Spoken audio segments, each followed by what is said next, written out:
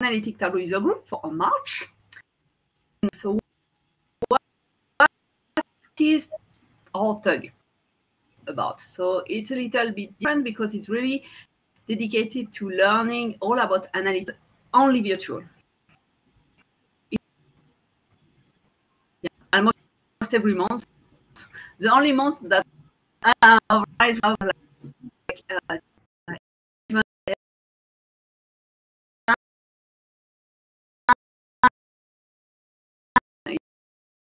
analytical function in Tableau. I can mean You're breaking up pretty bad.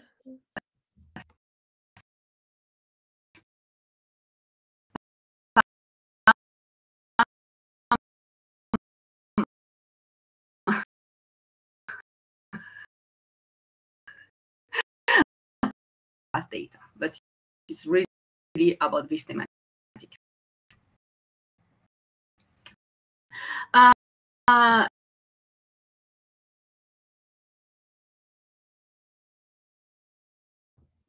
We didn't hear anything. Please, if you have a job for me, please contact me.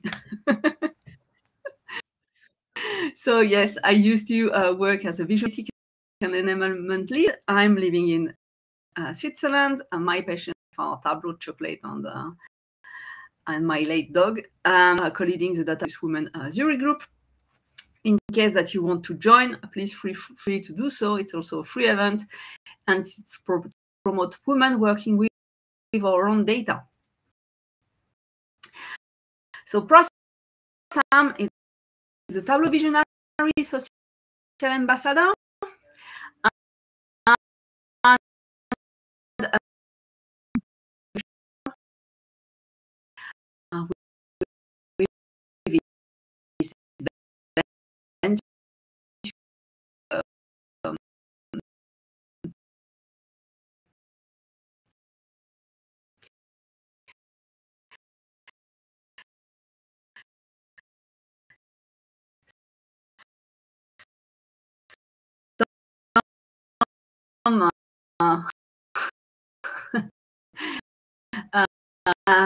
Apart from this side, this nerdy side, we have like a real.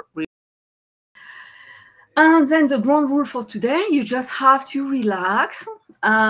This event is being recorded because apparently I didn't click on the record button. So you just have to enjoy the Q&A if you have a question, and use the chat section if you just want to say hello or commenting on the good speaker that we have to you today. Please send us some love in LinkedIn, in Twitter, saying that you like the Analytic Tableau user group. It's always a pleasure to receive that. So our agenda for today, we have the small welcome. So that is the list that has been defined. So Timea will start first, and we will have Agata, and last but not least, Daniel. So I'm just checking if Prasam or Chimdi are here. Please speak up. Otherwise, we'll go through our amazing speakers. Yes? So let's go. So Timea, introduce very shortly Timea, and then she will start her presentation. Timea is an economist turned data visor, and she has worked in business intelligence development for over 10 years. Currently, she's the head of data and platform in Inelheim. Sorry, I probably mispronounced your company. That is a pharma company, and because there is too much, and I cannot pronounce the H with my French accent.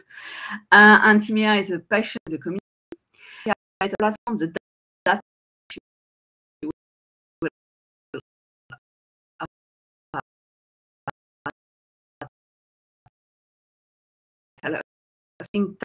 Tableau tool for creativity and productivity. And Timea, now the is yours. She will present. Do you hear me, Annabelle? We didn't hear anything again. You're breaking up really badly. I will introduce myself again, don't worry. I will try to share my screen.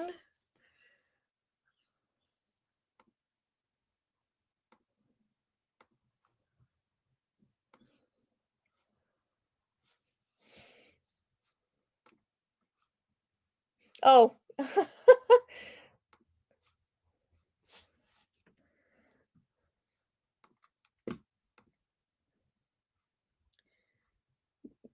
Do you guys see my screen? Okay. We could see it, but now it disappeared. It disappeared. One more time. So sorry for breaking up. I lost the Wi-Fi connection of my home, and I was like giving me power with my phone. So okay, it came back. Hi guys, thank you for having me, Annabelle. I know this request already came last year, so I'm happy to make it, and I remembered it in my calendar. And who you guys who are celebrating very soon, happy Easter, and have a nice longer break. Hi, Prashan.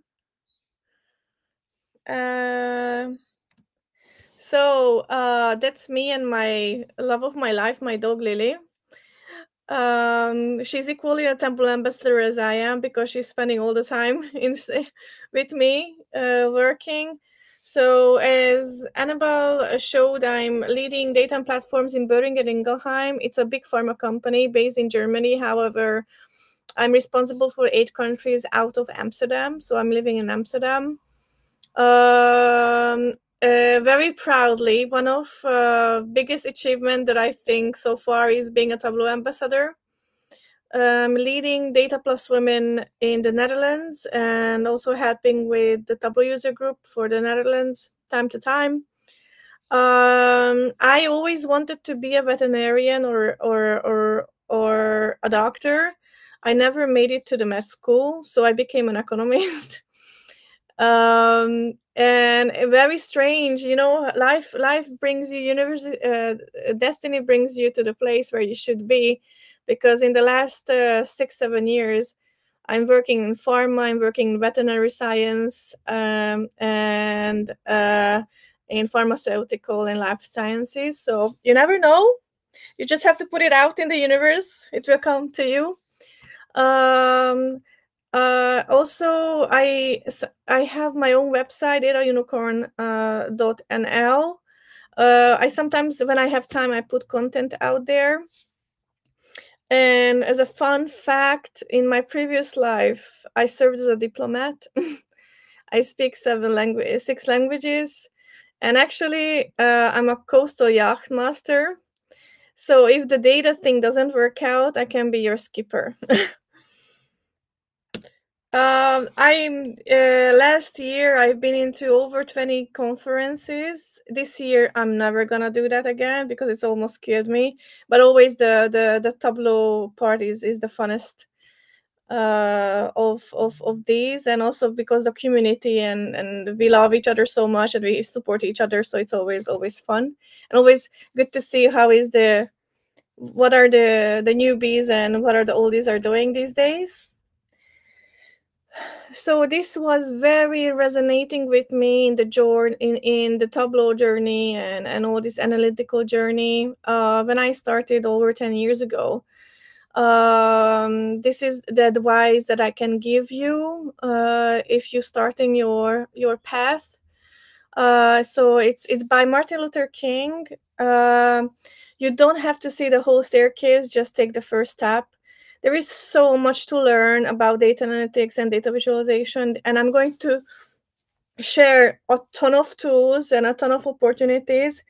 Don't get overwhelmed. In the beginning, I was always getting overwhelmed. Like I have to learn everything. I have to learn how I'm going to able to harness all the tools and manage all these tools. You know, just a step by step. Don't get overwhelmed and reach out to the community. We are really happy to help you.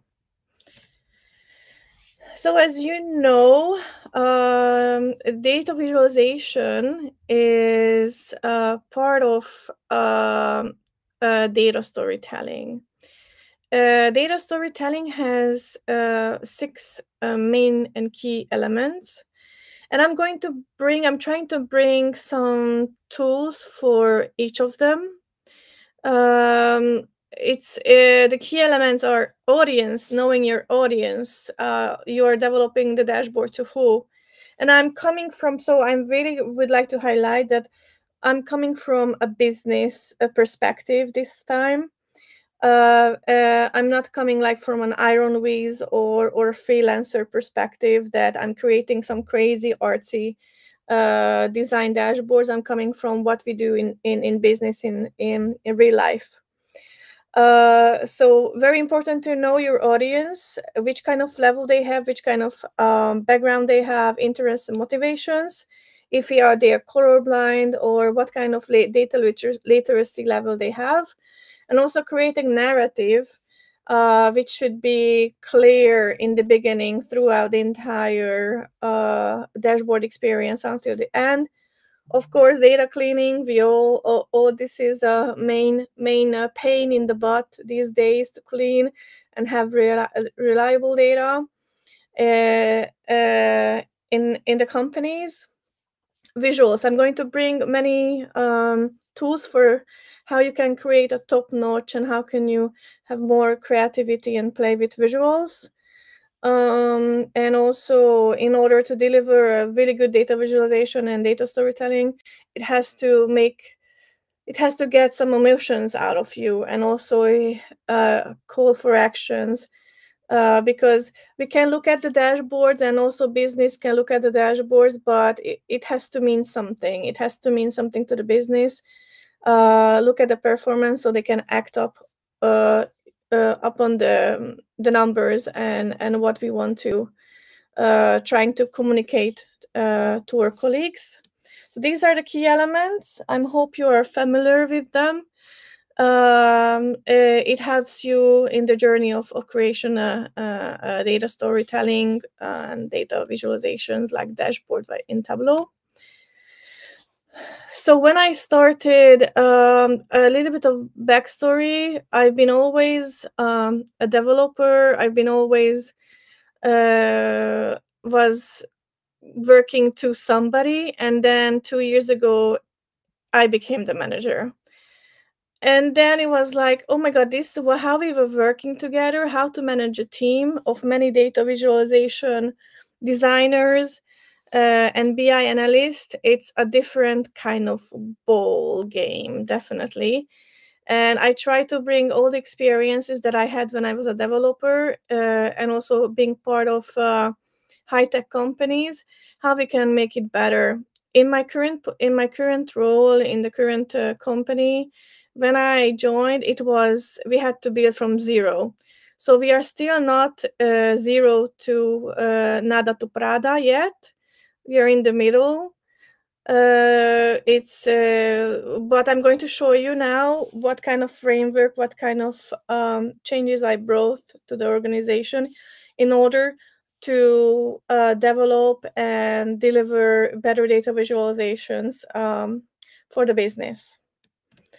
So I was looking for, and I was picking parts from design ops and also from product development and software development from the ID side.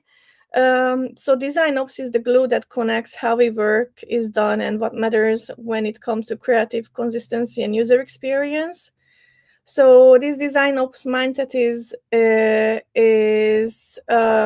focusing on the health of the practice, the people, and the project. So the 3 pillars that I have are progress, process, and people. And obviously the most difficult to manage are the people. How we can work together efficiently, collaboration and community mindset, and especially communication, which is usually we are lack of communication. So it might be good, helpful for you guys if you're in a transition into a new role, or you're changing the decentralized to centralized data teams. These are the ones that I have been in the last 2 years managed to create a new ways of working. So we have in the region, we have over 120 dashboards, and both now we managed to run on 2 platforms, either Tableau or either Power BI. So not just we had to create standardized dashboard templates across the countries, but also across the platforms as well. So we created a harmonized color palette for the better user experience. So when they are looking at the dashboards, they know it's ours and it's official. And we used a different color palette for the official dashboards and the dashboards that was more self-service analytics based. So we can different dashboard color for totally absolutely curated data set and curated data model, and this the other color palette for the data analysts. They were just using self-service analytics. It's also very important. You guys have no clue when we were struggling with the naming conventions, because it turned out that we have different dashboards, different names, but actually they were showing the same thing. We standardized the project framework as well, and we started to treat dashboards as data products, as in software development. So we introduced agile development tools, creating Kanban boards, who is doing what, which part of the development, where we are at, what additional features we want to add to the dashboard. We also started documentation in Colibra, all the KPIs and what are the calculations behind, because I know we are data people, we are kind of allergic to documentation. So I wanted to make sure that that all the KPIs and all the calculations are documented in some place, some universal place, then we can go back and look. Which I know in these 10 years of experience it's been a struggle, because one designer leaves, the other comes, and there is no documentation, and we don't know what's behind the dashboard. I also what I established to have weekly stand-up meetings with the countries. I have 8 countries, and 4 of them are working weekly on dashboards and reporting. So alignment and communication. And it's also a data community. This week I did a Tableau day at my work for human, farm, and animal health, to show the benefits of Tableau and data analytics, and how to create visually pleasing business dashboards. And with this data community, I'm trying to advocate using data visualization in the company. And it was really nice because you don't know what comes to you. Legal and compliance, they were totally blown away by the Tableau community and all the business dashboards that the Tableau communities published in Tableau Public. And they were like, "Oh my God, we want it." And who knew that compliance and legal wants to create Tableau dashboards? Also, we have lunch and learn and lunch data doctor sessions. I also copied it from the Tableau blueprint. And what is being the most difficult part of my job is upscaling leadership and upscaling my colleagues. We are going through major implementation with Snowflake, and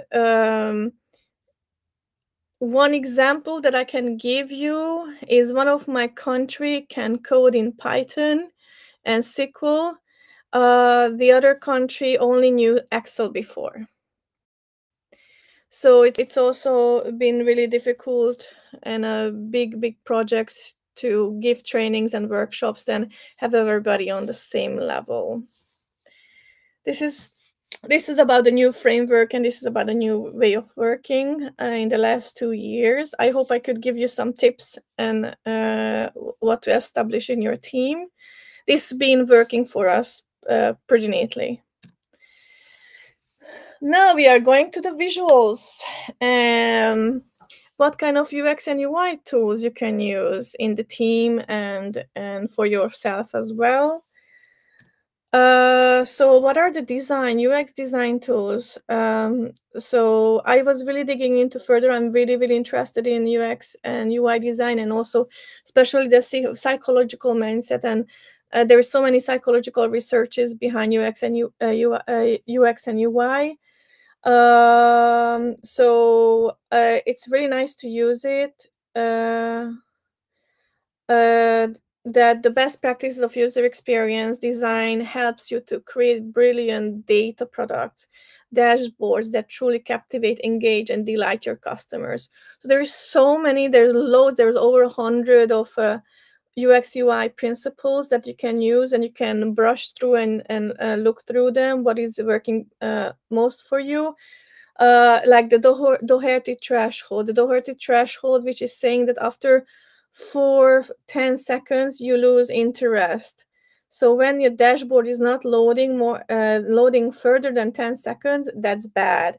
Then we will lose interest. Then we're gonna go out to the kitchen and have a cup of coffee, and we lose what we were looking at. Or also the Occam's razor principle is basically what Apple applied in the last 20 years of having the simplest design concept as possible. So there's so many, and there is like what I also I'm very conscious when we are creating dashboards, that according to research, your brain can capture 7 objects at one time.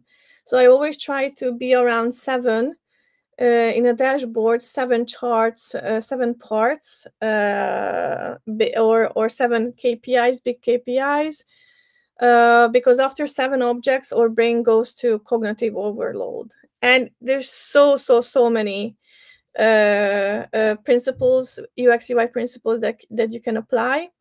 So there are 3 types of UX tools, which are for research and design and testing.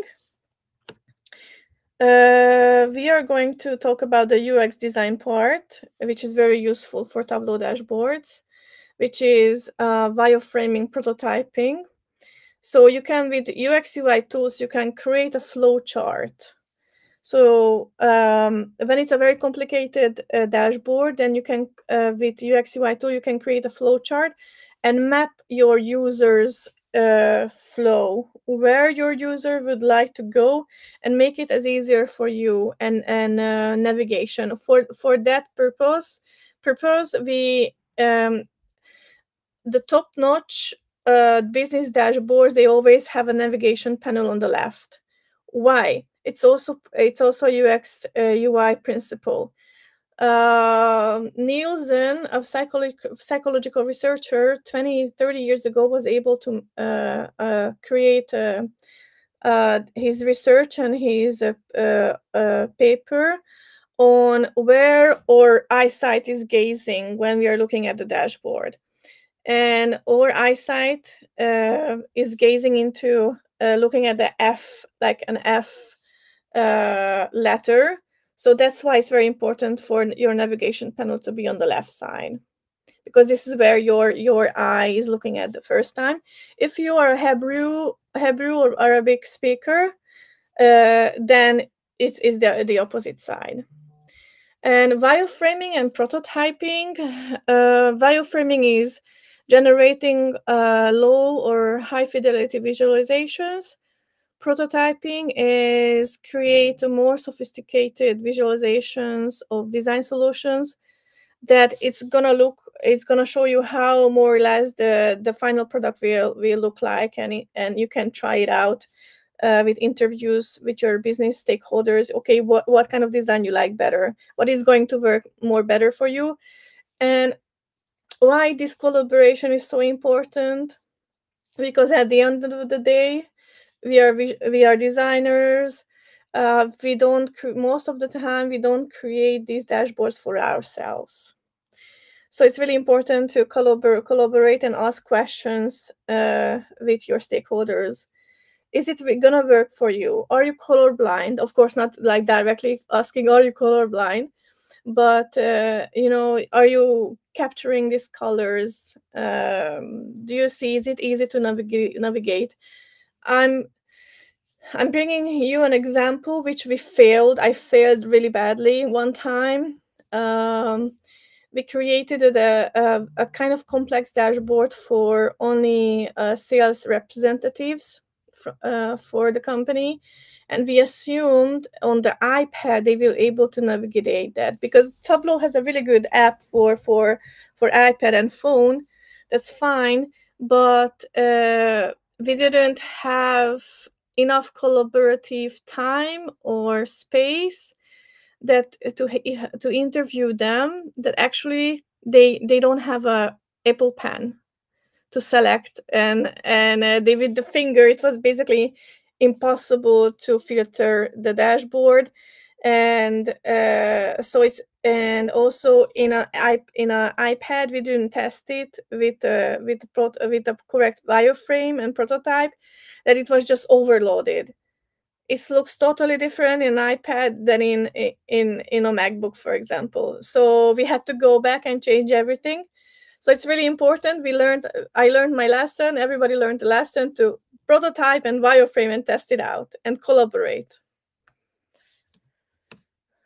Our favorite tool, I think, so far is Figma. So your best UX UI tool to do the wireframing and to be very creative on Tableau is Figma.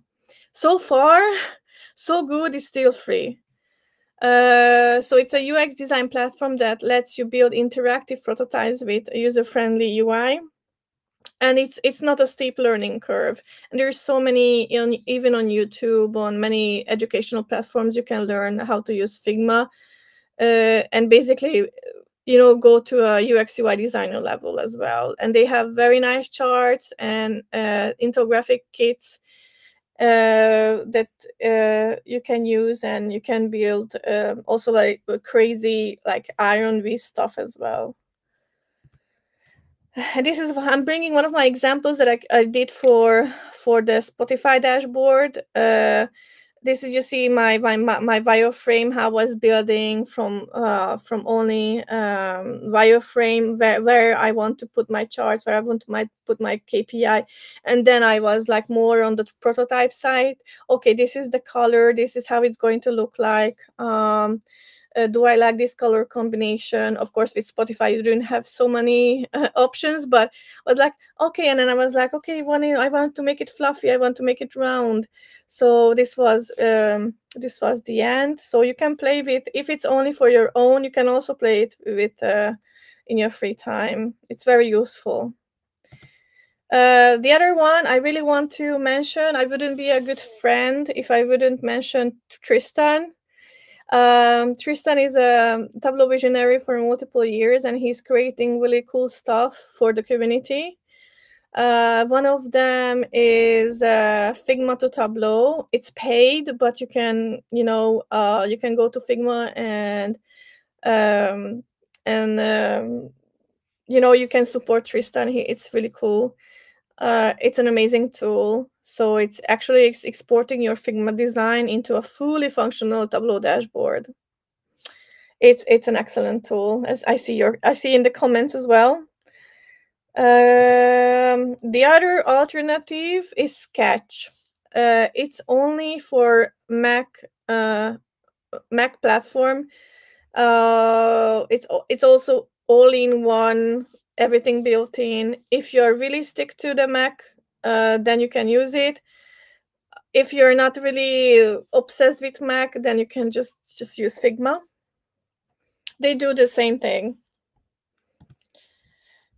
So there is so, it's my newest buzzword of the year of last year is AI. And when people are mentioning AI, I feel like I'm gonna just run out of the room and cry and shout and like throw my laptop on them, because AI is not it's not password is not the secret source for everything. But however, we can use few of their tools, and I use and also with Tableau polls, it's another session. You can and instant analytics.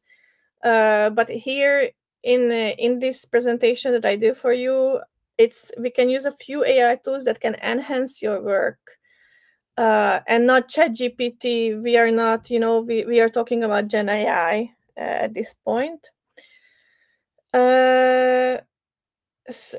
Yes, so I made a mistake because Procreate and Adobe Fresco, they are not AI tools. My AI tool is going to be the next slide. Sorry, guys. So if you are really into digital art and you are kind of artsy, you can play around with Procreate and Adobe Fresco. I'm a huge fan of Procreate. They are digital illustration apps. I was art school student for many years. And this is my new way. This is my new canvas, basically. And with my iPad, I can create whatever I want. So it's the best digital illustration, sketching, and also when I don't have so much time, in Procreate or any other, I just sketch the wireframe of the dashboard in Procreate, for example. So you can use that for that as well. And it's also available on your iPad and iPhone. Again, it's a Mac tool, so it's also iPad or iPhone. Adobe Fresco is running on Windows as well. It's also, you can have it for free for a certain time, like a trial version, but then you have to pay for it. It also does the same job for you. It's also drawing and painting with the brushes, and you can also go to do some crazy digital art stuff. And this is what, bringing you an example, one of my Star Wars dashboards. I'm a nerd. I love Star Wars, so it's out in the public. I'm fine with that. So with this, I did the background with brushes in Procreate. I also did the 3TPO and R2D2 also in Procreate, and also modified the Millennial Falcon in Procreate. And this is how I put everything together for this dashboard. And also my favorite COSCOM chart is there. And also created if you go to my dashboards and there is a click on the palette inspiration, it's Tatooine, is the planet Tatooine in the Star Wars universe, and I also created that as a palette. So you can go crazy when I had time, during COVID, but nowadays it's very rare occasion that I can do these things. Okay, so back to the AI. I'm totally fan of Midjourney, but probably for my only private use, because I have a feeling I'm breaking some law there. So Midjourney is an amazing Gen AI image generator. It's also paid, but what the quality and what it can give you is crazy. It works as exactly as a ChatGPT. You have to use a prompt and you have to write to Midjourney, what do you want to see? And it's hard to get the language, but after a while you can get it right. And if I knew that before I created the Star Wars dashboard, because it can give you all of the Star Wars craziness that I wanted before. So Midjourney is a really good if you want to go crazy on the AI image generators for your dashboards as well. The corporate friendly tool is Adobe Firefly. You're not breaking any copyrights with it, because all of the content are coming from Adobe stock. However, I don't think it's the same quality as Midjourney, because it's limited from the Adobe stock. But Yeah, this is I think it's the next is the future, how we gonna discuss how is are we breaking some copyrights and laws with using AI or not. The other AI fluff which I find very extremely useful and helpful for me and for my team is Grammarly, because Tableau doesn't have a spelling check.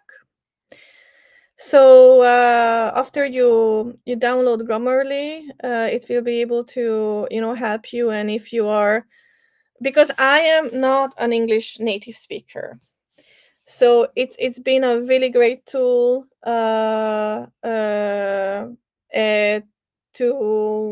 help me through, because you can't, like, after you're doing your fifth or third or whatever how many dashboards, you just you make mistakes, and that's fine. Everybody's making mistakes, but it's been like really painful, highlighting my mistakes, and it's helped us to get a very better quality without typos. The other one is RITR. I'm very scared to pronounce it. It's an AI writer and content generator and writing assistant for you. It's been helping us with the documentation and also with instructions for our business users and stakeholders how to use the dashboard. It's a brilliant content generator. It actually can pick you how you write things. So it's also paid, unfortunately, but I think this is one of the best in the market currently. Oh, writer. Okay, I got it. Okay, thank you. I saw in the comment. Charts. Okay, the next time is charts. Everybody's godfather. So data visualization's godfather is Andy Crable. I think everybody knows him. You can use his cheat sheet on Tableau Public. He has this brilliant visual vocabulary, and when you're in doubt what kind of chart to use, please you're free to use it. And for it helped me to upskill my data analysts, to be honest, because when they had doubts, okay, how to do this, what do you think, what is the best chart for it? Because especially for business dashboards, you cannot go crazy. You have to make sure that your audience understands your charts, and I would love to put Coxcomb chart everywhere, but or rudder chart everywhere, but it's they cannot process it, especially in C-level. So it helps you a lot if you're in doubts of, okay, what kind of chart to use. And of course, another one, Tristan. His charts. You can go to ladataviz.com, and he's also helping you. He's created a brilliant tools for you to create these, which it's very helpful. You don't have to mathematically create and code these charts anymore. You can use Tristan's templates. That's why the community is amazing. We have these people helping to the community. And also, since Tableau is part of Salesforce always had Trailhead, and please use. They are the Trailhead people. They are using putting out a lot of content about Tableau, and I created my own Zero to Hero. It's around 5-6 hours of Tableau learning. Please use it. You can copy the link, and it's gonna build your skills up from zero to hero. And also, it's Trailhead currently. They're really engaged to place free training and also preparing you for the certificates. And you can also like Einstein Analytics, AI. They have marketing material and content. They have a lot of stuff, and for free, guys. When we get things for free in the last 2 years, right? So please go there and use it. And I think I'm done with the 40 minutes. And thank you. I think this code brings me to my LinkedIn page if you would like to add me and communicate, and I'm always up to help you and respond as much as I can. And thank you for having me, and have a lovely Easter break. Thank you very much, Timea. I think my sound is better now, right? Yes. I'm back to the Wi-Fi. Please feel free to ask some question to Timea in the Q&A. I have seen that in LinkedIn you have a question. From Adrian Zinove. How easy was the Snowflake implementation transition? How is the Snowflake? A longer question or answer. Sorry, I didn't hear you. Maybe it's a long answer. I don't know. Probably, especially it's coming from Adrian. Exactly, because how easy was the Snowflake implementation? I think it's not an answer that you can give like. No, because it takes years. Exactly. Please reach out directly to Adrian Zinove. you will check. And I will ask very most probably other question. I will let Prasam and Shimdi ask them to you. But please, Timea, send me like all the resources, and I will make sure to send it by email to the participants.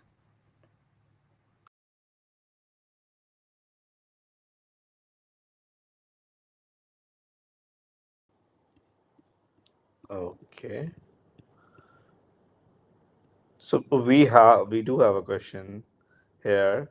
So Sarah is asking that, do leaders at your company leverage both Tableau and Power BI visuals? If so, is that a reason why you found a design template that works across both?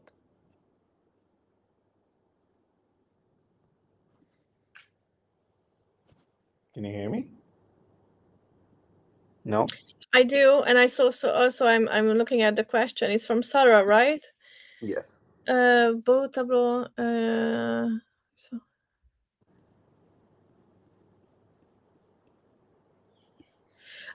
Yes, it's a really good question, because I'm crazy for a user experience. So I wanted to give the same user experience in Tableau and Power BI as well. Same colors. You cannot leverage 100% because we know Tableau is much better. Sorry. Not sorry.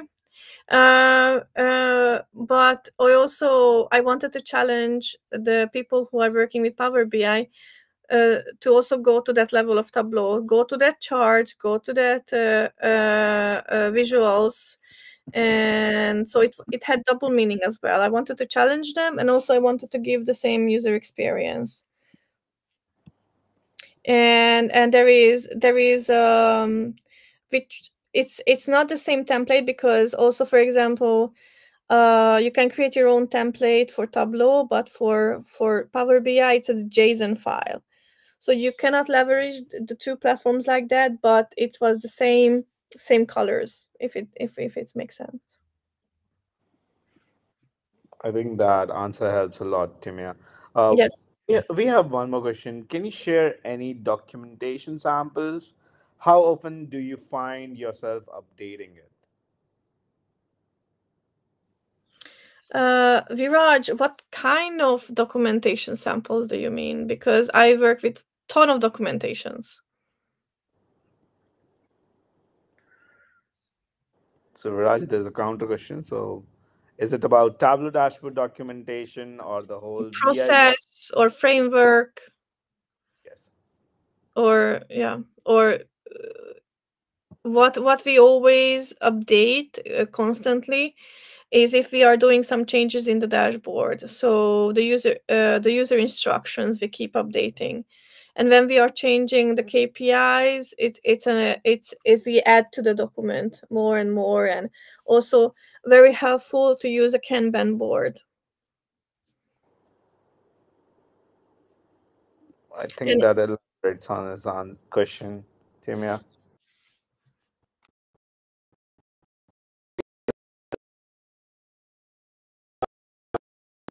To Trailhead 02 Hero.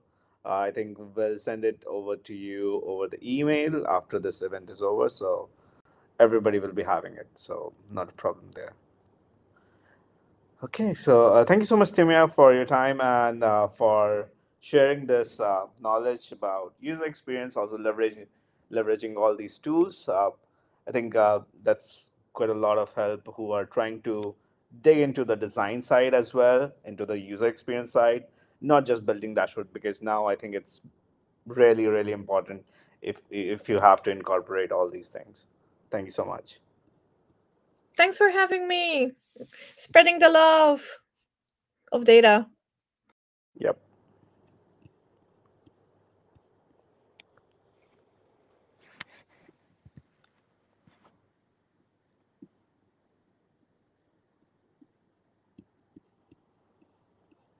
Okay.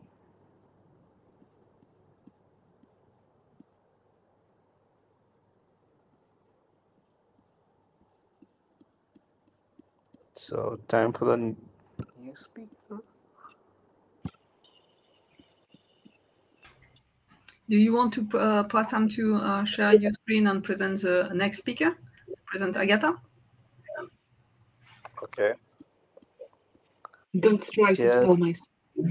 I like giving order. Somehow. I'm too bossy.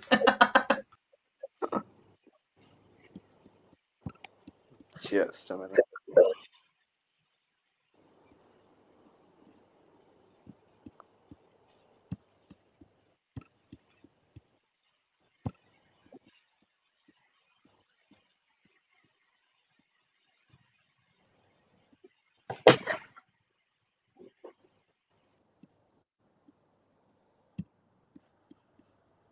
Okay, so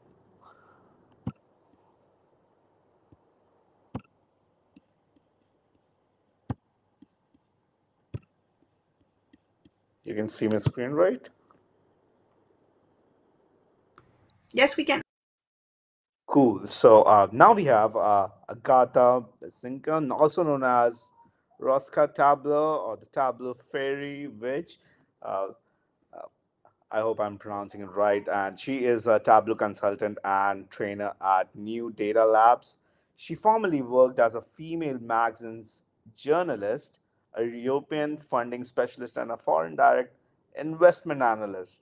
I think this is quite a journey. So we'd love to hear from Agata herself. And Agata is fascinated with color theory, storytelling, and ways to share knowledge. She's addicted to learning and reading and also collects Tableau certificates. And outside of work, Agata is in love with playing guitar. And last but definitely not the least, she's a happy wife and mother of two. And today she's going to talk about business dashboards and how storytelling can work together. Thank you so much, Agata. Thank you so much for being here and also bringing this very valuable topic. So over to you. Thank you, Prasam. And thank you for letting me speak today. Just a moment to show my screen. Okay.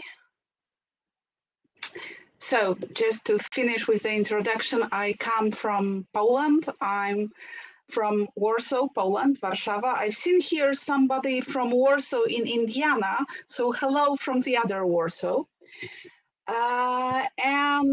Well, don't even try to pronounce my surname. It's Mezynska, which is tongue breaker. No one outside Poland is able to pronounce it. So I'm Agata. That's enough. And the Tableau fairy in Polish is wróżka Tableau, which is another tongue breaker. So Tableau fairy, Tableau witch, whichever you want is fine.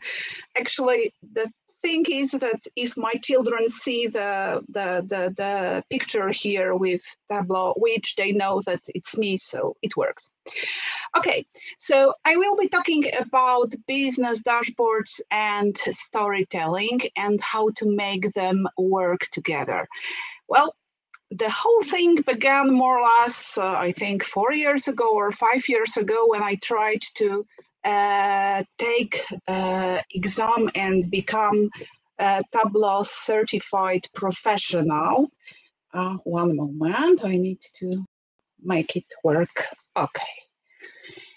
And the buzzword for the exam used to be storytelling, and it was somehow strange. You know, we were told, okay, do stories with your data, tell everybody about your data, show what's important in it, use story in Tableau.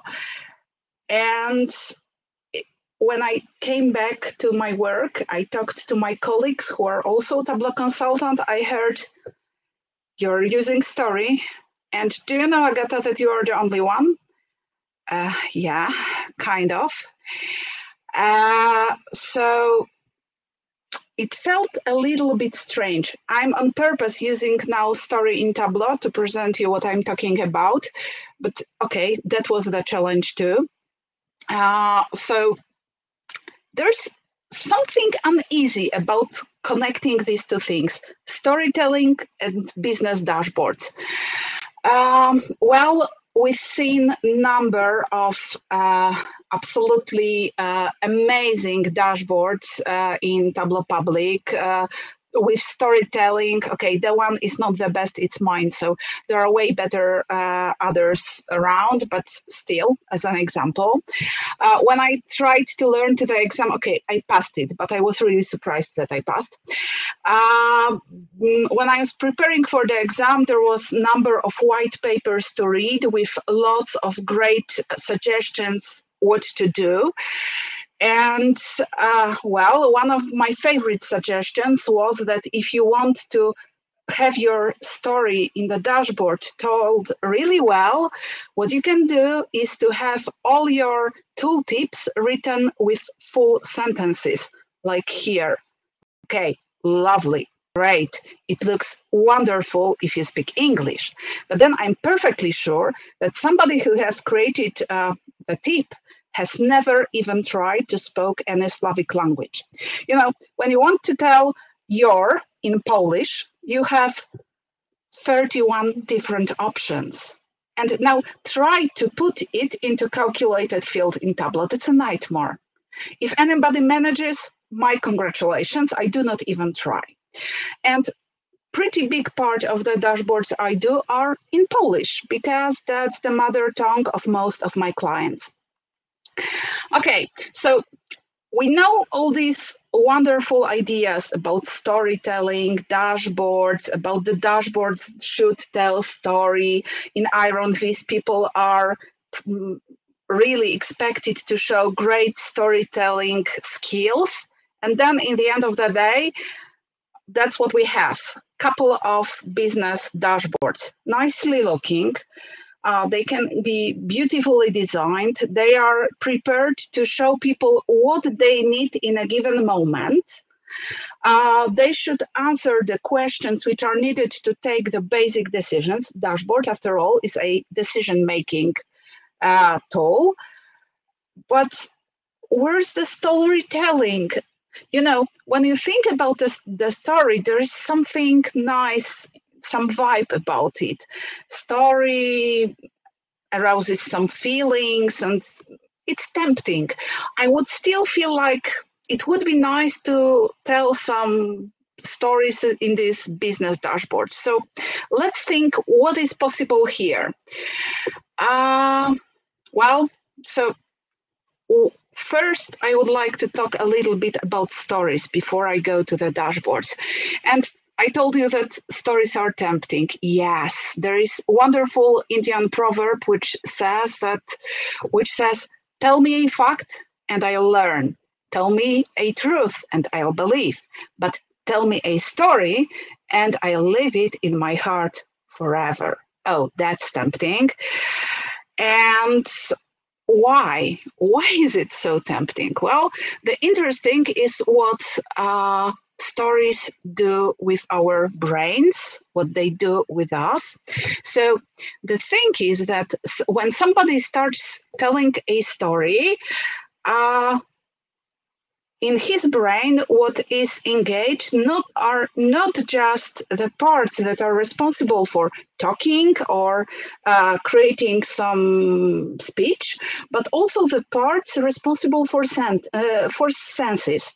When we imagine something, we kind of feel it, we kind of smell it, we kind of hear it, we kind of see it in front of our eyes. So when somebody is telling stories, the senses are engaged. What else? Also, hormones are released, and these include cortisol, the hormone of stress, and also oxytocin, which is hormone of love, hormone of bonding. So these are released in the brain of storytellers. So what happens to the ones who are audience? The funny part is that the brains of storyteller and brain of storyteller and brains of the audience get somehow synchronized, and similar things start to happen on both sides. And that's amazing, because that allows us, when the story is told, to feel, to sense, to connect with one another, and in the end also it allows to awaken us to start to act. Great thing. Okay, so the story starts to be even more tempting at that moment. And the numbers in dashboards, well, if somebody told you that the numbers can speak for themselves, the person must have been lying. No way. Probably the best evidence of that is a story of Dr. Ignaz Semmelweis. If you have never heard of him, that's the person who introduced for the first time hand washing. There's pretty horrifying story behind that. So he worked in one of the hospitals in Vienna in 1840s, more or less. And in the hospital, there were two clinics where women came to for childbirth. And in one of the clinics, the childbirths were assisted by midwives, and in the other, by the doctors. And surprisingly, in the latter one, the one where doctors assisted, the mortality from childbed fever was way, way higher. And no one could understand what is really happening. And absolutely accidentally, it happened that Dr. Semmelweis was performing a necroscopy, was examining the dead body of his friend who died after performing a necroscopy and being cut by a surgical knife used for that. And the man died, and what Dr. Semmelweis has found is that the changes in his tissues, changes in his body were very similar to the ones that he saw earlier with these women who died from childbed fever. So he realized that probably if in the morning doctors assist or take part in examining dead bodies, and then without washing hands or doing anything, just go directly to assisting deliveries, it might cause the problem. So he started convincing others to hand washing policy. They have introduced that in mid-May of 1847, and it was huge success. In just a month, they managed to decrease the number of the share of their level of mortality by 10%. That's a great thing, and they managed to keep good numbers for a couple of months, and then even improved it after being more strict to students. For medical students who didn't wash their hands, and everything was great till people started to forget to think about washing their hands. We all remember well COVID times. In the beginning, we were very strict to ourselves about wearing masks. Later, it didn't work that well. So similar thing happened here. And finally, when the mortality rose again, Dr. Semmelweis was dismissed. Why? We have here the graphs that show everything just perfectly. So why didn't these numbers speak to people? Well, the answer is that they were presented. They were presented like that. So people just saw pure numbers, just tables, nothing more. Pretty boring. If you can get convinced to anything with such a data, think about looking at that on Friday evening, 5 p.m. It will be probably slightly more difficult. If he told us, if instead of showing the numbers that should talk for themselves, if instead of that he would tell to his colleagues story about a real woman, Heidi, Inge, whatever, mother of 3 or even 4, who came to them and died, left her children, that would be probably more successful. The story would convince probably way better. And why story is so much needed for any business? Well, even though we have dashboards. Well, because story brings it emotions. And I'm a huge fan of Star Trek, especially Star Trek Next Generation. And if you analyze what was happening there, the normal thing would be for Captain Jean-Luc Picard to take a decision, but he wouldn't do that by himself. First, he would listen to some of his crew, especially Commander Data, android robot, who very much wanted to be human-like, but still was really, really logic. And he would imply logic to the decisions. But on the other side, there was also Chancellor Diana Troy, who would bring in emotions. Only if you have both sides, emotions and logic, you can take really good decisions. And probably you hear one problem here. I mentioned before that dashboard is a decision-making tool. Where are emotions in dashboard, especially business dashboards? Hard to find. So what's the problem? And what's the problem? Okay, the problem is in the type of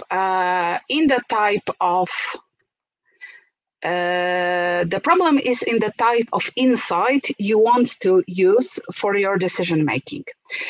So when you have some insight that is just normal, conventional, easy, safe, intuitive, no problem. You can take decision just looking at the dashboard.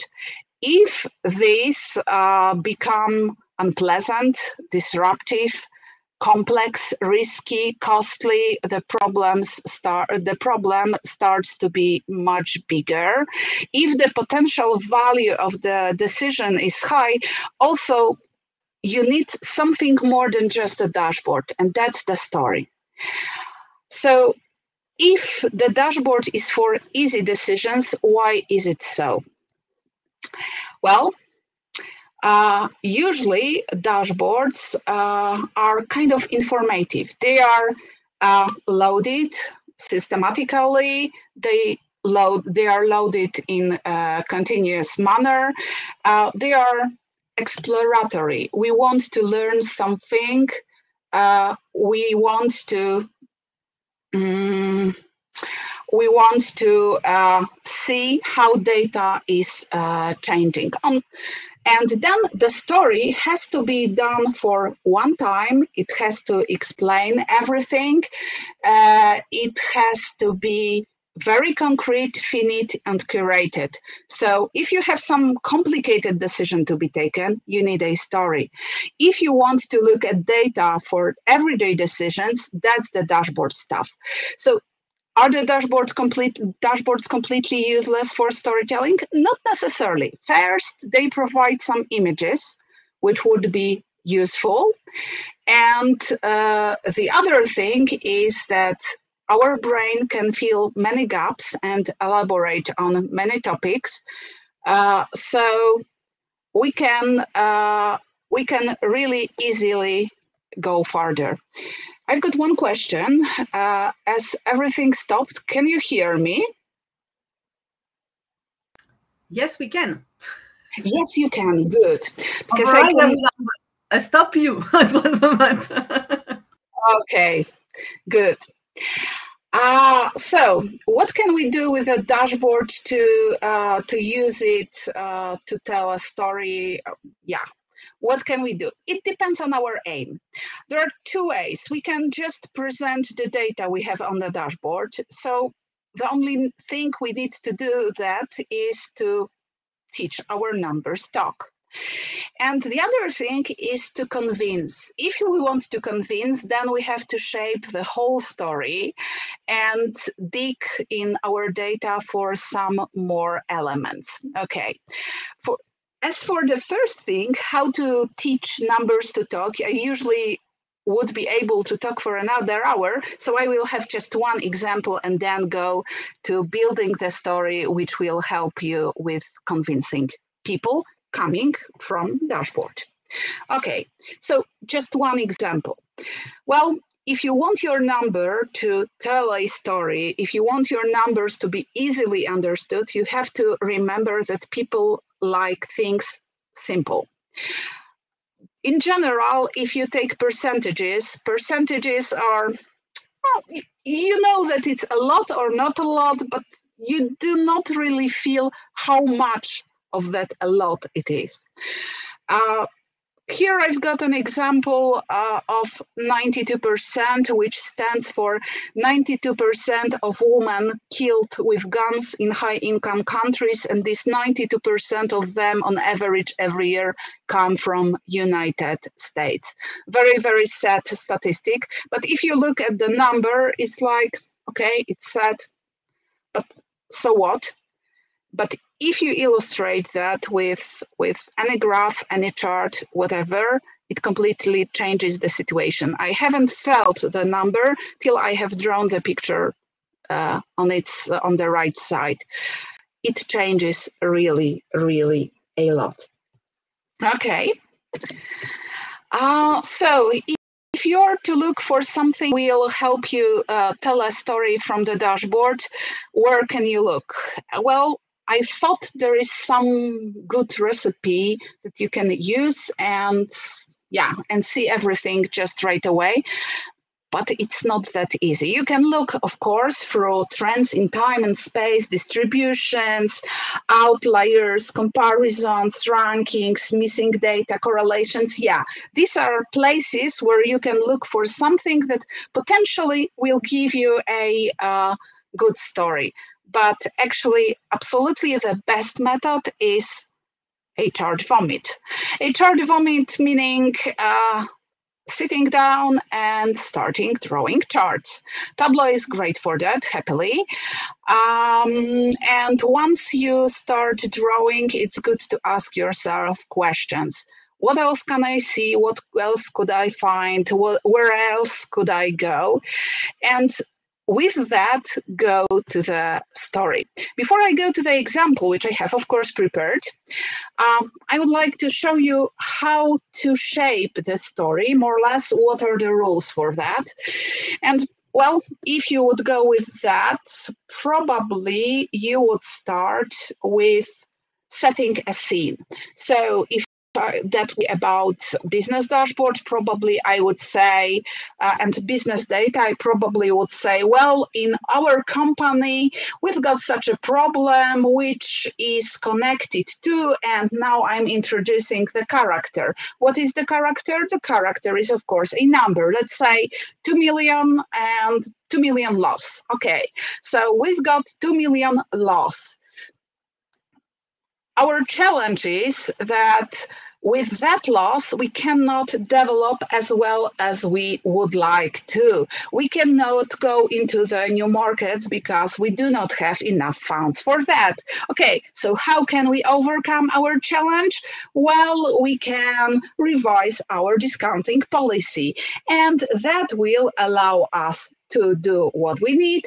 And now I should tell what my audience should do further and what should they do with the knowledge that I have provided them with. Okay, I can present that also in slightly different way. If I show you something called a story arc, you will see that we've got beginning, middle, and end of our story, and what differentiates them is the tension. The tension grows, and we get more and more information, we get to the climax, and then there is time for resolution. So what does it mean? Introduction, middle, and end in the case of business story. In introduction, usually I would talk about, well, introducing my plot, of course, providing some context and explaining why people should listen to what I have to say to them. Then we go into what if.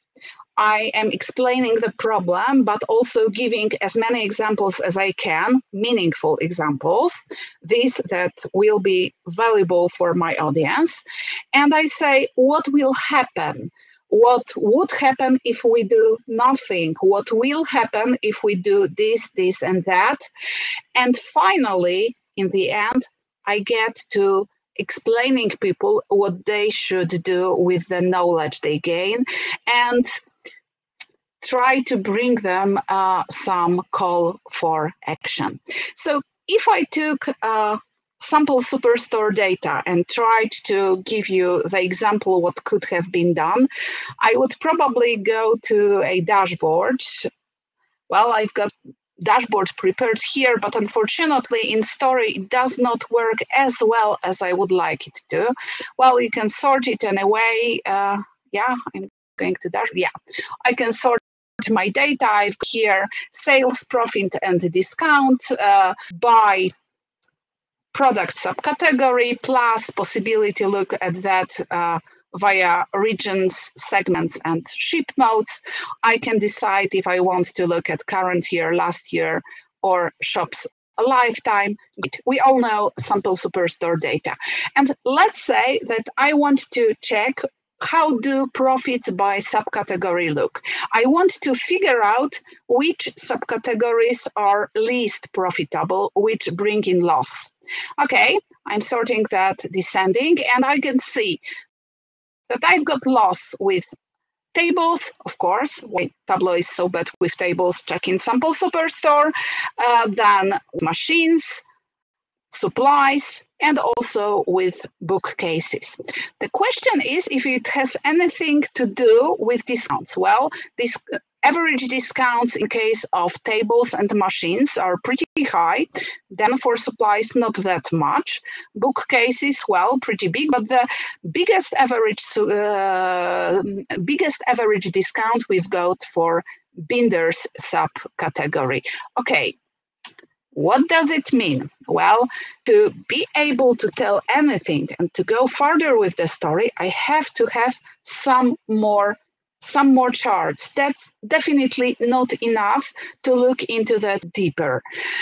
I can have a hint. Well, this 38% of average discount looks like an outlier. I want to look at profits and discounts, but that's definitely not enough. So I go back to my story, and I've got a couple of extra charts that I have drawn. First one was to check if there are any changes in time. So I have drawn sales, that's the size of the ball, for each subcategory in each month, coloring it with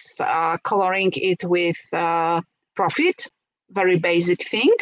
And I can see that in couple of subcategories, it's more orange than it should be, especially in tables, but it does not really reveal what is happening and why. So I'm asking why and trying to go one chart deeper. What I see when I go one chart deeper? Well, I have split profits and losses, split them and try to look at them separately. And now I see that the biggest losses are actually in Binder's subcategory, tables following, and then machines. But what happens in Binder's subcategory, the one that had exceptionally big average discount, is that they also have huge incomes. So the situation is somehow hidden. Okay, what's the scale of the problem? Well, when I go slightly deeper, I can see that when I take just these three subcategories that seem to be problematic, just binders, machines, and tables, these three categories account for 2 out of every $1 in losses. Okay, that starts to be interesting. And also, if instead of these losses we would have profit, it would mean that our potential profit would be 1/4 bigger. So these three categories just by themselves are responsible for 1/4 of lost potential profits. So what? Well, it means that probably it's high time to revise sample superstore discounting policy. And that shows us how we can build a story coming from some hint from the dashboard. But the dashboard would never be enough. And that's the end of my story. So thank you a lot. I hope I'm fine with time. And are there any questions?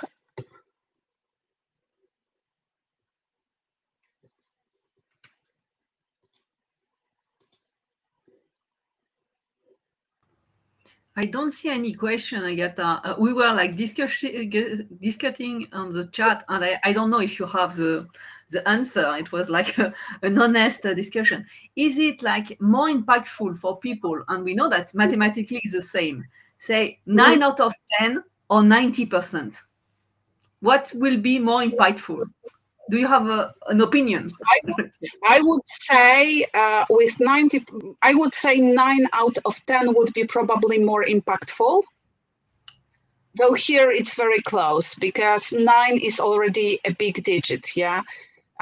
So yeah, probably 9 out of 10. Generally, it's easier to talk about easy numbers. So if you have no decimal places, if you say like more 2 out of 3, then 66%. If you say 2 million instead of 199, yeah. Instead of going into more specific numbers, that's more impactful, just in general. I mean, if we don't have another question, thank you very much, Agata. That was a fantastic presentation. Everyone agree with me for once. And I will let Chimdi or like Prasam introduce the next speaker or conclude or give their own opinion. No, it was great talk, Victor.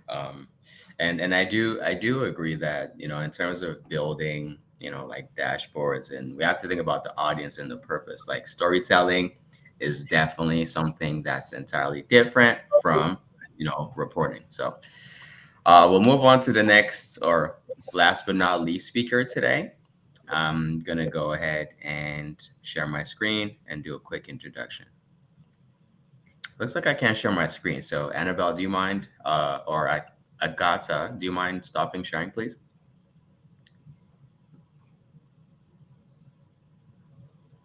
Awesome. There we go. All right. So now let's welcome our third speaker for today, Daniel Bolinson. So Daniel is currently a senior manager at Baker Tilly in US, and he's definitely someone who's worked with Tableau for a while, since 2015. And he's done a lot of stuff, mainly in manufacturing and distribution for companies with the supply chain. Daniel is also a Tableau Data Dev ambassador, and it looks like essentially for the past few years, he's been really putting a lot of his focus on Tableau extensions and APIs, going around and speaking about them to anyone who will listen. So I guess he has found us. We are a willing audience, and so he's going to be giving us a lot of pointers and tips on how we can do more on our dashboards with extensions and, of course, with code, Python, et cetera, et cetera. So I'm going to stop sharing, and I'm going to pass it over to you, Daniel. All right. Thank you very much. Yeah, really appreciate everyone carving out some time for me today. I know there's lots going on, and so I really do appreciate it. Yeah, I'm here to talk about extensions and to convince you all that extensions are for you. By way of background, my name is Dan Bolinson. As Chimdi said, I've been working with extensions or working with Tableau since 2015. And we really did get involved with Tableau through the supply chain space and using a lot of the mapping functionalities that Tableau makes super easy. So I'll show some examples of that later. But beyond that, I live in Madison, Wisconsin. So for those of you not US based, that's about 2.5 hours outside of Chicago. In the Midwest, where it's actually pretty beautiful today, which is nice. We're coming out of winter. I live with my wife, my 2 daughters, and my 2 cats. So that's a lot of fun and keeps me super busy. I am getting over a pretty nasty cold, so I'm going to do my best today. I appreciate everybody's patience. But first off, it looks like my screen share is coming through, so I'm going to go ahead and dive in. So I've gotten through my introduction. As I said, I want to convince you all today that you can build extensions. I don't know if people in the chat could speak up if they know a little bit of Python or if they've done any Visual Basic, any type of scripting in the past. That'd be helpful just to get a little bit of a sense of where folks are coming at. But a lot of what I'll share today is using a tool that allows us to build extensions in just Python.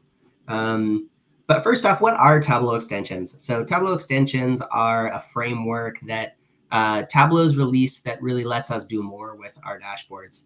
So what it does is it gives us a way to connect with some of the backend hooks. And that means that we can do things when things get selected. It just really opens up a lot of doors in terms of the way that we can create interactivity in our dashboard. Awesome. I see a bunch of Python, a little bit of JavaScript, some VB. It's really great. I promise today we won't get too deep into the code. There will be some code. It's no scarier than some functions that I'm sure everyone has written in Tableau. And so brace yourselves. But the way that we look at it is, we all work really hard to build dashboards that are going to give people insight. And I think we've talked a lot today about that storytelling to help people get to that aha moment that lets them make a better decision and lets them takes better action in their organizations. So from our perspective, what dashboards with extensions allow people to do is it lets them take that next step and lets them take action right from the dashboard.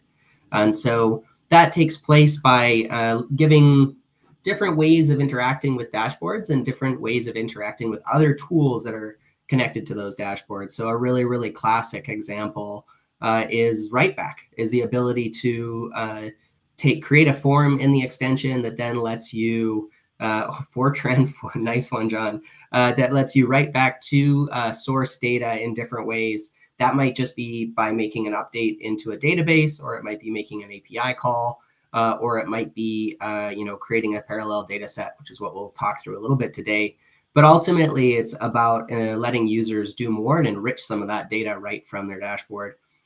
And so really what that means is we can start to build business processes in our dashboards. So, you know, a really basic example that we have is a dashboard where one of our clients' customers are able to view the real-time inventory levels that they are carrying of items that customer has ordered. And so then they get a button in that dashboard that's actually letting them place an order to reserve some of that capacity.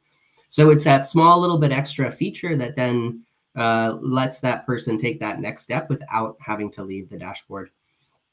It's also a powerful framework for adding different types of interactivity. And so we'll share a little bit more about that too. In terms of how we got started with this, so I first heard about Tableau Extensions at Tableau Conference in 2019. And so, you know, we'd been working with Tableau for a while, and we were really keen to start taking that next step with our clients and to do more. And so we heard about the extension framework, and that really did seem like the answer. That seemed like it had a lot of capability for us to extend what we're doing and help our customers take that, to get additional value out of that investment they've made with Tableau and to really start to do more. So this sounded great. This is what I spent most of that conference trying to figure out, and it did not go well. I am not a web dev. And that's what Tableau extensions are. I'll talk a little bit more about this later, but they are web applications. And so traditionally, if you want to build a Tableau extension, you need to build a web application. You need to host a server. You need to write your HTTP to represent the data. You need to write your JavaScript to interact with the API. It's not my skill set. I'm a data analyst, data engineer by training. And so the prospect of spinning up a web application and everything that took was not something that I could get through. And so we took it away. We spent some more time, and we had previously at the same time been working more with a tool called Anvil. And Anvil is a web application development framework in just Python. And so it really is trying to bridge that gap for folks like me that know some Python, are not web devs, but do want to, you know, leverage some of what that capability offers. And so for the first time using Anvil, we were able to get an extension off the ground. That was really, really exciting. And so we started to sit down and try to figure out how to apply this in some customer use cases, and it did not go well. And the reason for that is the extension framework is rich. There's a lot going on there. And for us, it was, I think it was a little overwhelming in its complexity. And so over time, what we did is we've wrapped that extension framework in a Python library that then has really let us build those extensions really, really quickly. And that's kind of what I'm here to share with you today, to try to really cut through a lot of the complexity that would typically come from this. So what did we learn through this? First off, you know, Tableau extensions are super powerful. They really do let us do a lot more, and some of the use cases that I'm going to share with you today, I think will prove some of that. And you know, for folks that are able to adopt them in their organizations, it uncovers just a huge amount of different types of use cases that just aren't, you know, that don't lend themselves to native Tableau, but really can be really useful and generate a lot of value with a little bit of Python. And, you know, as I said before, a simple API is required. So the T-Rex jacket is a API that it's an open source project that we manage, and that is basically a way to interact with the extension API in more of a Pythonic way. So it's also got a bunch of different like tutorials and resources that are out there to get started. So I'm going to just post this into the chat, but if this is of interest and you do want to give it a try, I really do recommend it. This is probably the place to start. So some of the key use cases that we talk about are really about enriching data with additional insight. So, you know, that's working with our users to let them lend some of their qualitative experience and data into the dashboard for other users.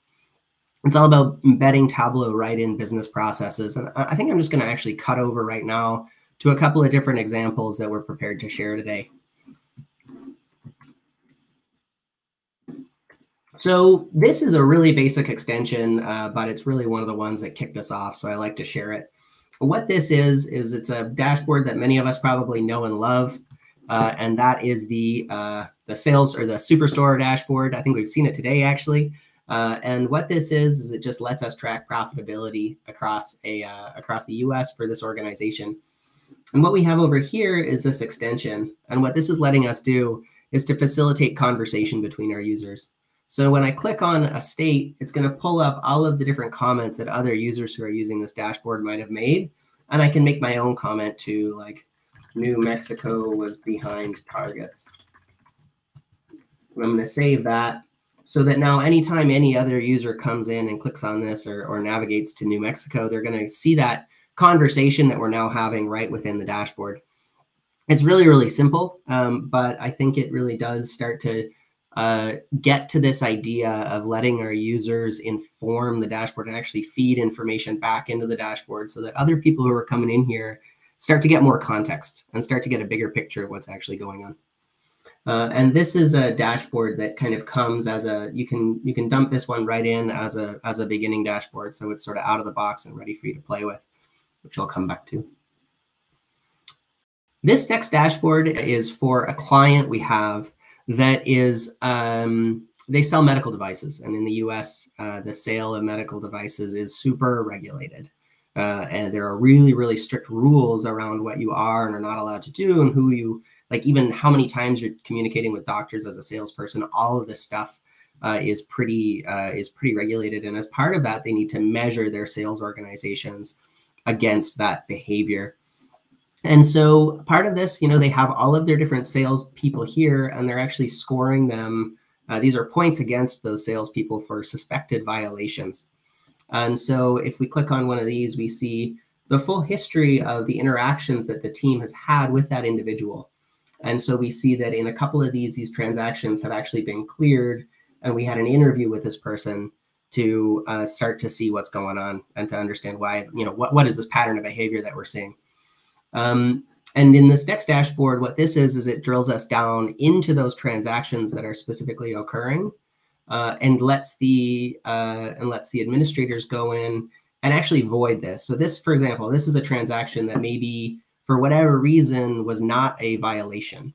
And there's a bunch of different reasons that might be. It might be a duplicate entry. It might be that they used the wrong credit card and it actually was, came from their own business. It wasn't a business expense, whatever it might be.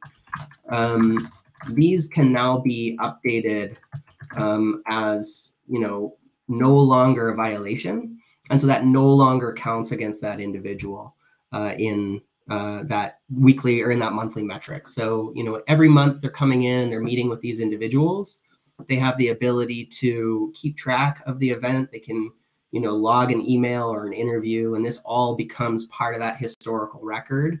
So when they need to evidence to the regulators that, hey, we're trying really hard to administer this, they've got that evidence.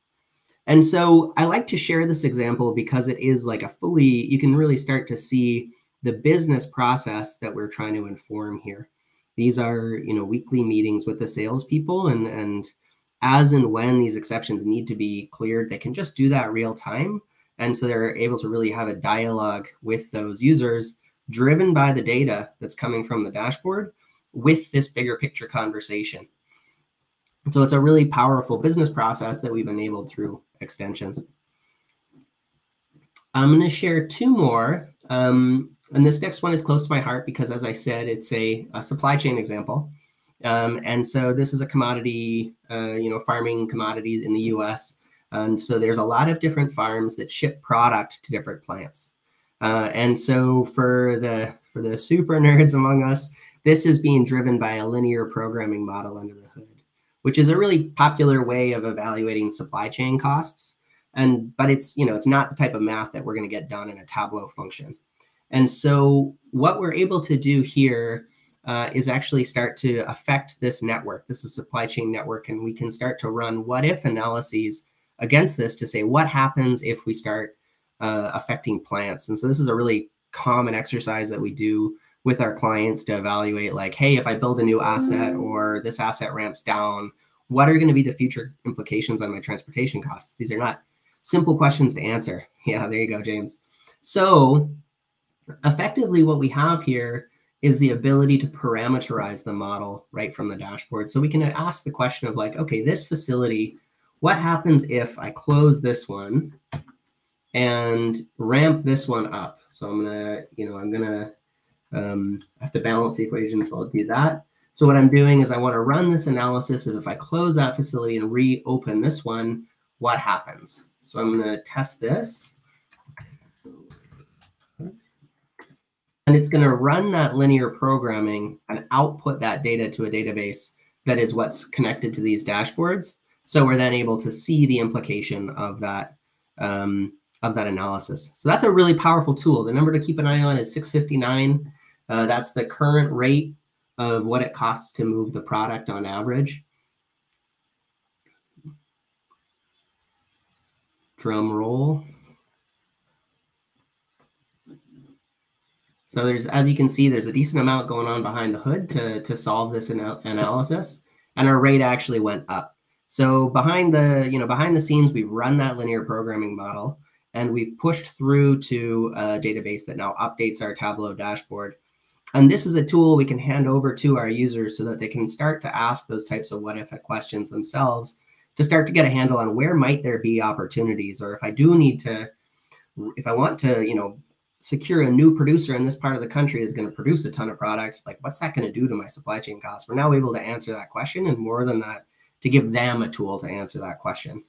And that's so this is an example of us basically, as I said, parameterizing a model that's running in Python that then we can see the results of.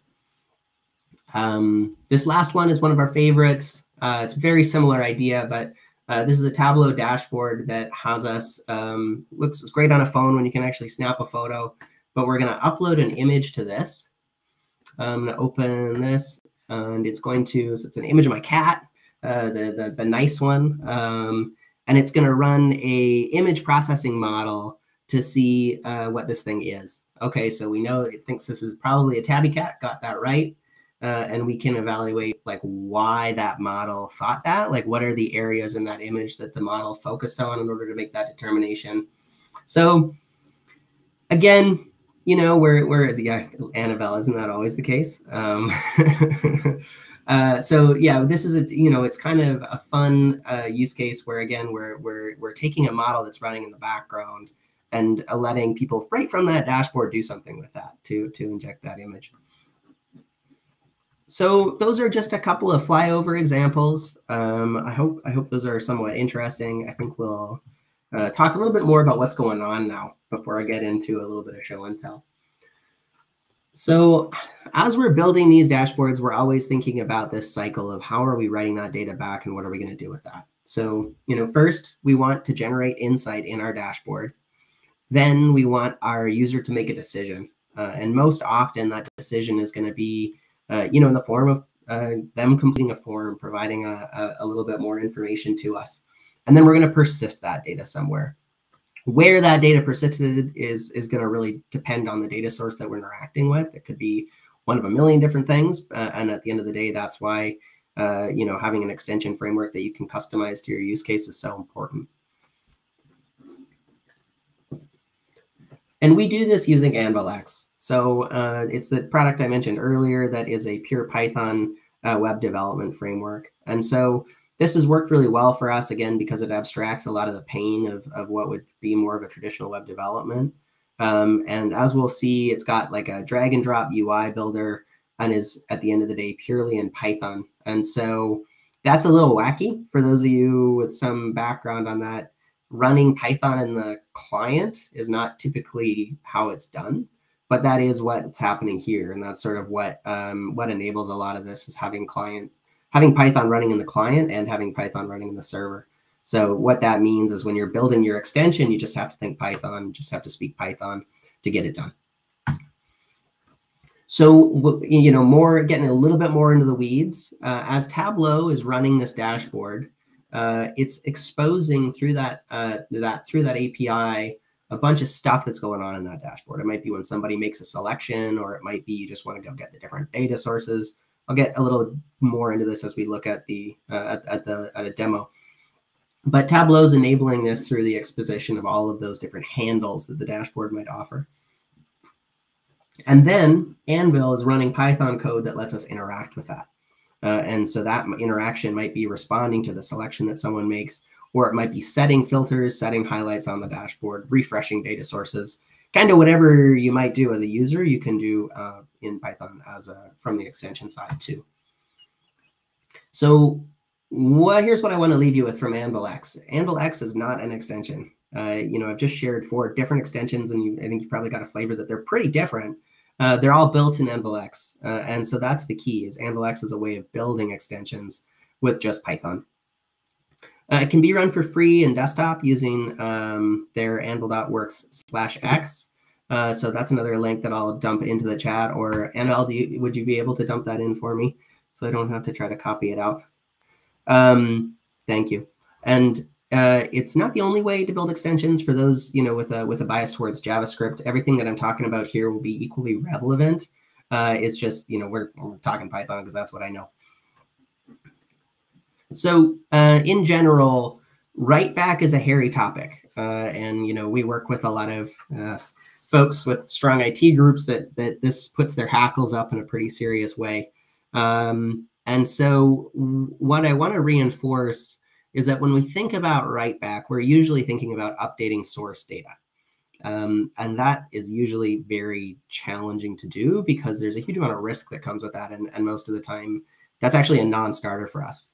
So many of the examples that I'm going to share, or that I have shared, and what we'll demo, is this idea of enriching the data by creating a parallel data set that you can then manage. And that sort of de-risks it, because you're not touching your source data. You're just creating a second data set that allows you to enrich that. That might be enriching it through comments, like that JAT extension, or it might be enriching it through, write back, through like an override. And I'll give an example of that. But key idea is that we can really create a lot of value from extensions by enriching the data without modifying source data, which is a powerful technique that I'll talk about and share. So how do we do it? How do we go and build an Anvil X extension? I think generally, first thing we need to do is identify the use case. So, what is the story? What is it that we need people to be able to do? And what is that decision point that we want to inform? Next, we need to decide on a storage mechanism. So are we going to update our data? Are we going to enrich the data? Or are we going to layer it in as like a separate data set sort of alongside the source data like I talked about? Then we have to build the capture form. Then we've got to tie it into the dashboard. Usually when someone makes a selection, we want to show them something. And then we need to write your write back function and blend in the new data. So we're going to do that. I'm going to pull up Anvil here. So when you first set up Anvil, you'll come here. As I said, you can get started with the Tableau chat extension. This is like fully baked, ready to be plopped into your dashboard. And it'll give you a little bit of a way to get started. We're not going to do that today, but that's a great way to get started if you're doing this for the first time. I'm going to start with this dashboard that I've already built.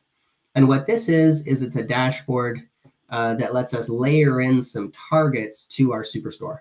So I'm going to jump over here, and here's again our Superstore dashboard.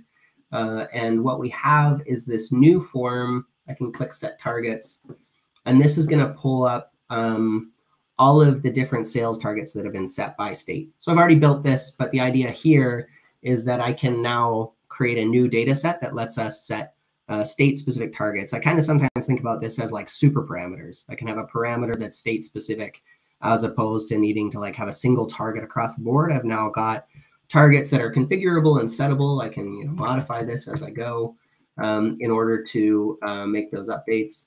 And that's tied into our dashboard. So what's going on there, if I cut back over to Anvil, this is Anvil. So if I just give a quick flyover, on the left, I see the different modules. I've got a home page that probably looks pretty familiar. It's going to be the same that's here. And so this is the drag and drop UI. Behind that is code. So, it's running pure Python. And I'll talk through this a little bit. I see we have our T-Rex jacket. And what that means is I can say like, hey, get dashboard. And this is going to pop up the information that tells me, like, what can I do with this thing? So get dashboard is just going to get that Python representation of our dashboard. And if I hit period here, I see all the different things I can do. So I can get the data sources, I can get the filters, I can get a worksheet by name, I can get the name of the dashboard, I can get all my parameters, I can refresh data sources, all the different stuff that I would typically need to do. Again, there's now like these methods that I can call to start taking that action. In this case, there's already some stuff that's going on. I see I'm registering an event handler for the selection changed. And then I've got a function. So basically what that means is I've defined this function here. So anytime a user clicks on makes a selection, so clicks on something in the dashboard, I'm going to do something. In this case, all I'm going to do is print what got selected. So if I come over here and I click on Colorado, I have this Tableau output that is, I might need to refresh.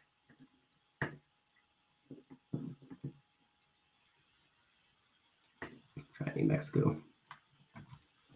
Well, should be showing New Mexico here. Let's try reloading my window.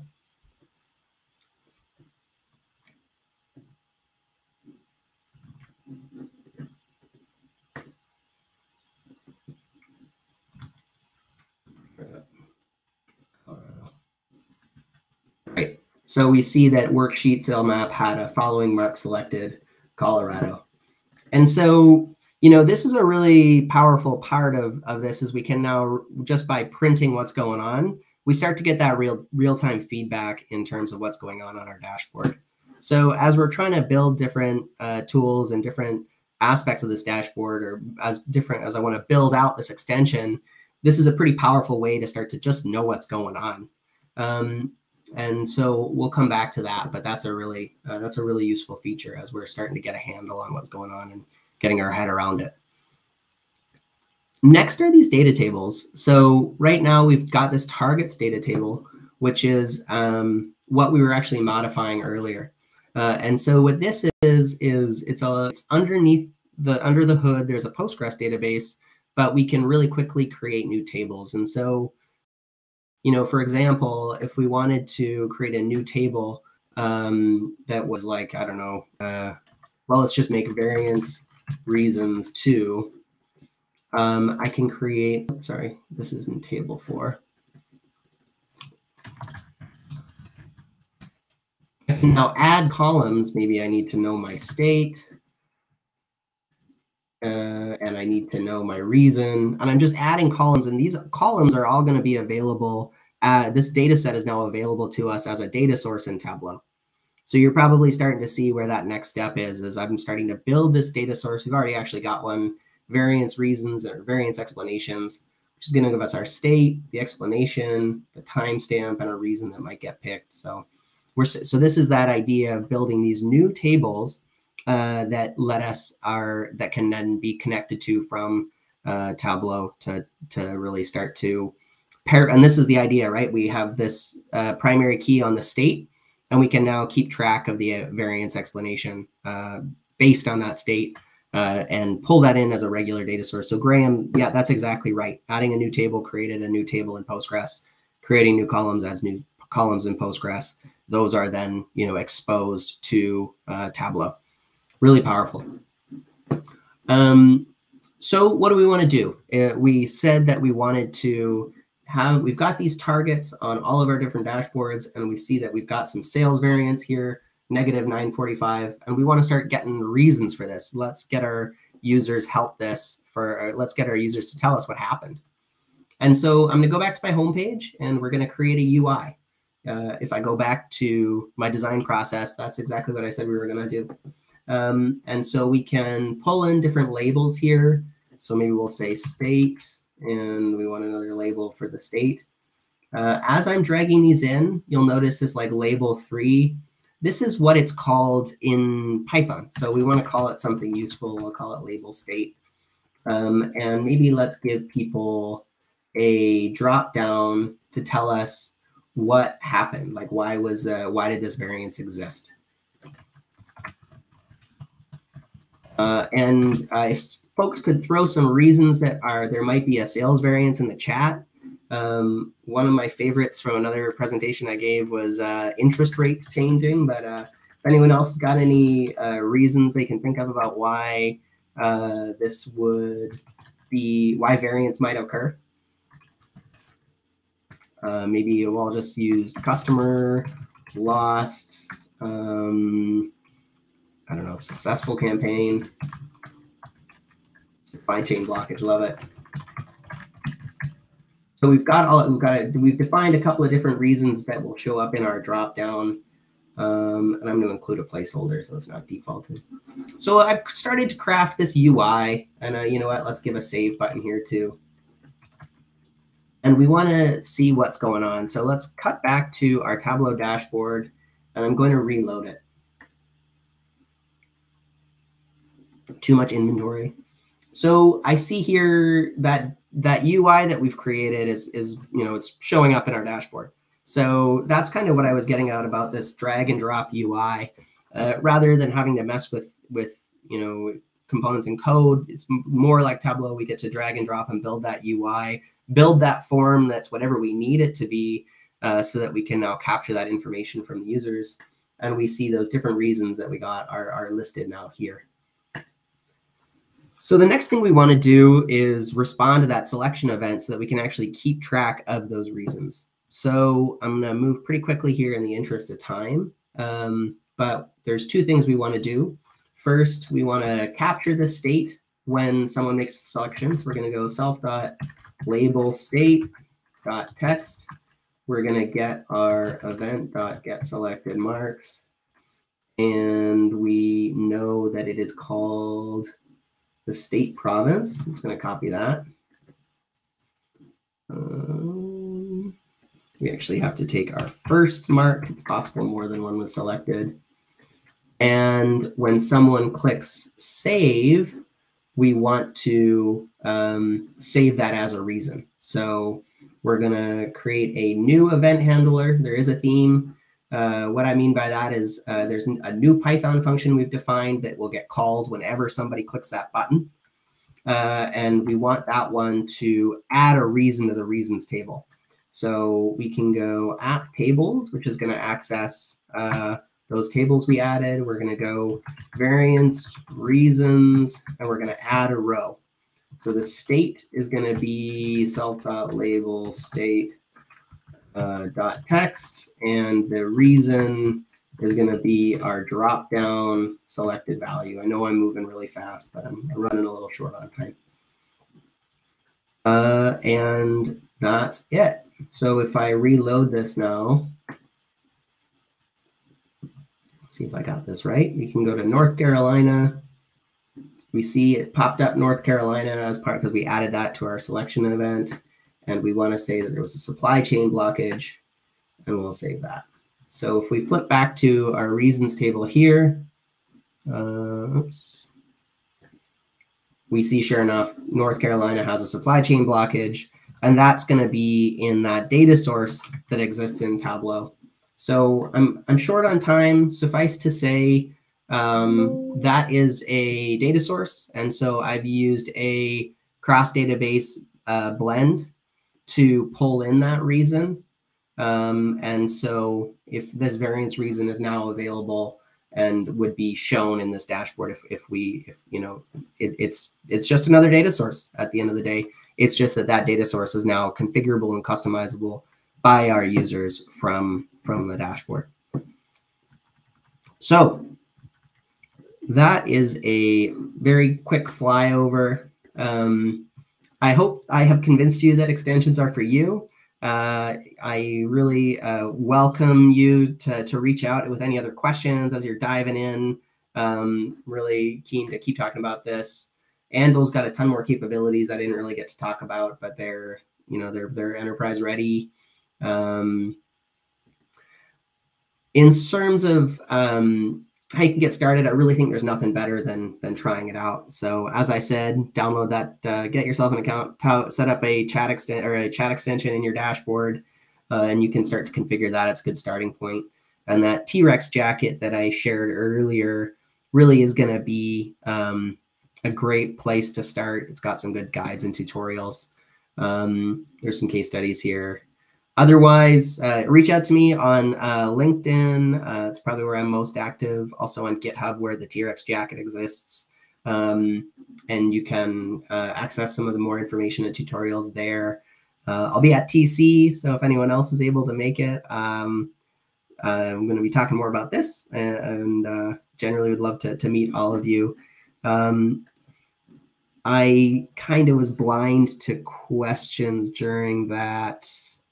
Where is the data created? So yeah, the data created lives wherever your Anvil is hosted. So for us, our firm is kind of risk averse, or at least we're pretty tight. So we have an enterprise instance of Anvil, so it's all in our private cloud. If you're using Anvil's SaaS offering, it's kind of like Tableau Cloud versus Tableau Server. Where your data exists depends on, it's kind of up to you. What is the data security? Yeah, so Matthew, I think that's probably a similar question. If you're in a pretty regulated environment, it's almost sure that you're going to need an enterprise instance that lives in your private cloud. That's our boat for the same reason. We just can't. We are not allowed to touch data that's not in our infrastructure. Annabelle,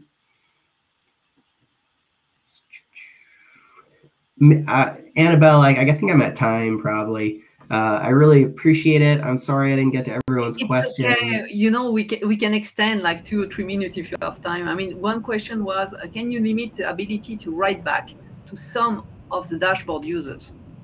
Absolutely. Yeah, most of our dashboards use like role-based permissioning. And so I think that you can, the world's your oyster, you know. I think I never really got into the security side, but Anvil, when you're writing server code or client code, I covered client code today. But when you're writing server code, it's server.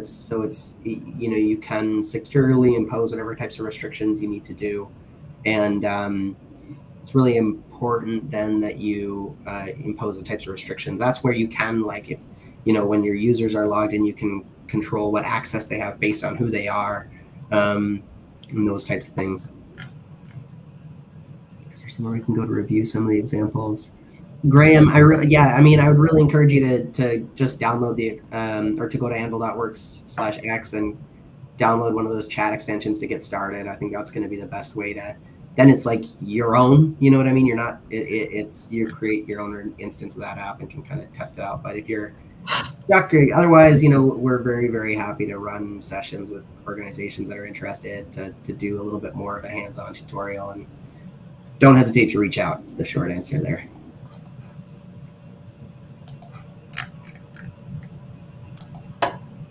Yeah, Emmanuel, that's absolutely something we've done in the past. That's well, thank you very much, everybody. If there's any other questions, please do send me an email. And really appreciate everyone's time today. That was fun. Thank you very much, Daniel, and we will see each other in TC.